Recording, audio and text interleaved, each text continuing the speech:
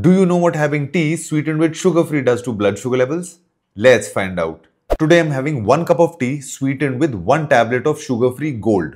Now this is a calorie-free artificial sweetener, unlike monk fruit and stevia which are calorie-free natural sweeteners. This cup should be about 50 calories. Let's see if this gives a better result compared to monk fruit and stevia. There is a slight aftertaste. Let's see what my glucose monitor says. 7 mg increase. Okay, so the result was the same compared to when I had tea sweetened with stevia and when I had tea sweetened with monk fruit, because they had increased my blood sugar levels also by 7 mg. Plus this result is the same as when I had tea without any sugar, because that had also increased my blood sugar levels by 7 mg. And of course can't even compare this to when I had tea with 1 teaspoon of white sugar, because that had increased my blood sugar levels by 24 mg, more than 3 times this.